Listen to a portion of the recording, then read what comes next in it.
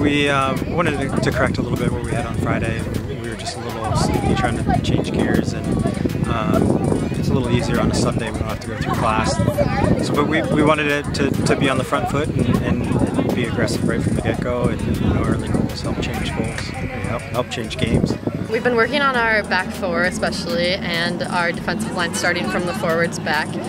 We started with a back three and then moved to a back four.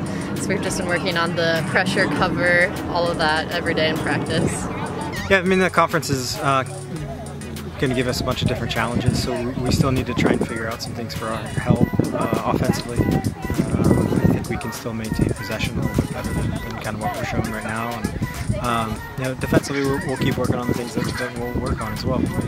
We've definitely we're kind of all starting to find our places, getting used to a new formation that we're doing. Everything's coming together. It's taken time, but luckily we've had this preseason to learn from every single game.